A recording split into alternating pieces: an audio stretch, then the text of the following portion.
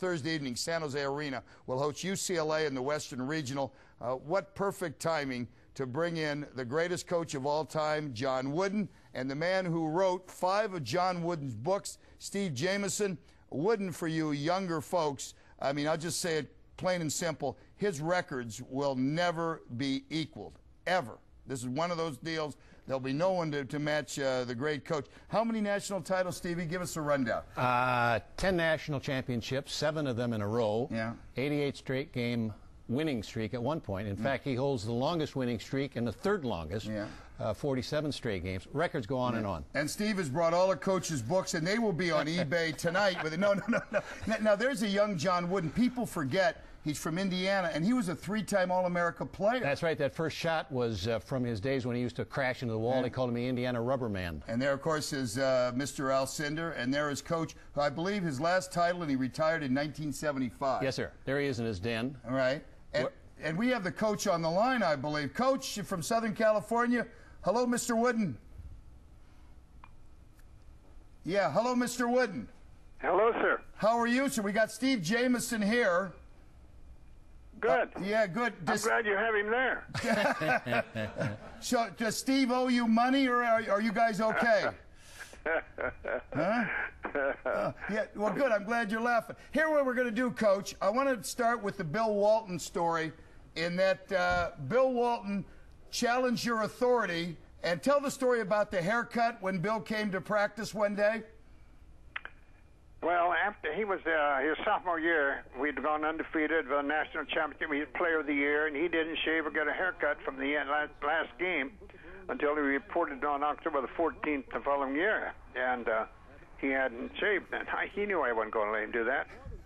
He said, "You don't have the right to tell me," and I said, "You're absolutely correct, Bill. I don't have that right to tell you how to wear your hair, or whether you can shave or not, but I do have the right to determine who's going to play. We're going to miss you, Bill." and the rest of the story goes, Coach, he hopped on his bike, went down and got a haircut, and showed up for practice, correct? He surely did. All right. Yeah. Is it true that Lou Alcindor, you did not recruit him? Well, in a way, yeah. I never contacted him in any way. His coach contacted me right after we'd won our first national championship in 1964 against Duke University. The coach called me after that and said he noticed I was speaking at a coaching clinic in Valley Forge, Pennsylvania later that month, and he wanted to come down and talk to me about Lewis, which he did.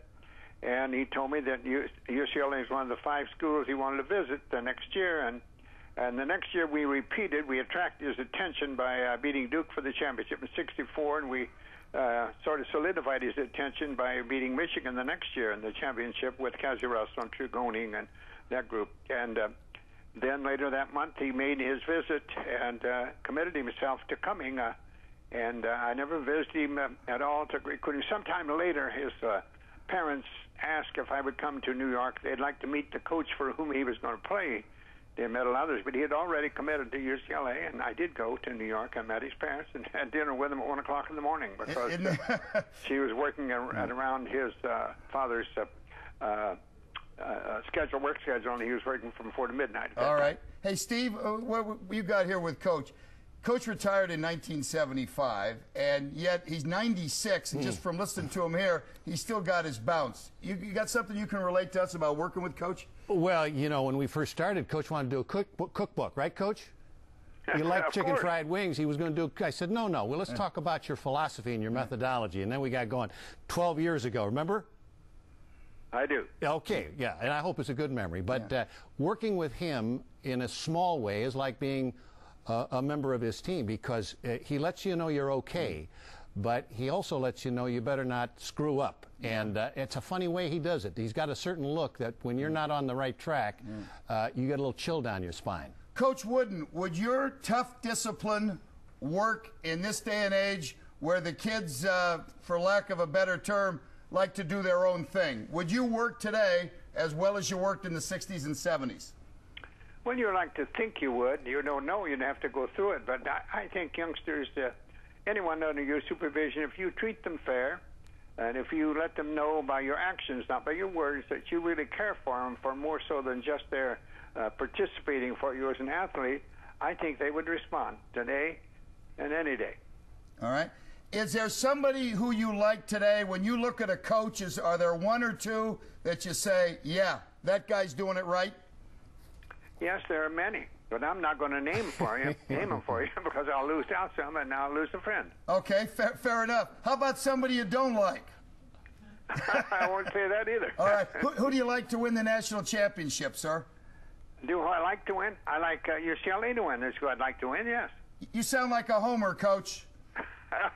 I hope so. All right. Hey, before we go, you were just recently honored with the Medal of Freedom by President Bush. Where does that stand with all your honors? Well, it stands up there pretty high, but I recognize the fact that that's only because of the fact that I had some wonderful youngsters under my supervision while I was teaching basketball.